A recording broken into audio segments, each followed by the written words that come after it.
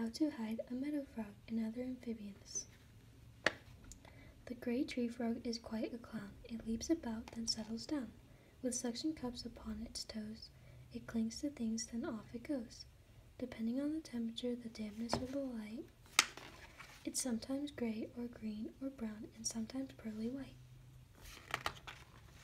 The meadow frog is well concealed deep in this moist and grassy field. Upon this arum lily will this arum frog alight, where it will stay and nestle down and turn from brown to white. It is quite beyond belief the horned frog looks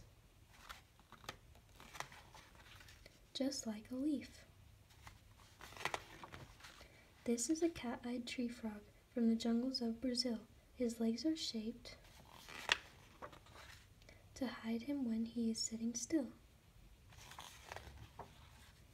All the splendor that's bestowed upon this well-designed green toad can alter altogether as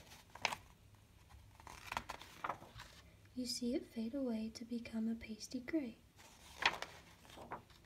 Looking like the lichen where it likes to live, the salamander can be sure that it is really quite obscure. Because the world is hostile, all creatures need protection. They need to hide so thoroughly that they defy detection.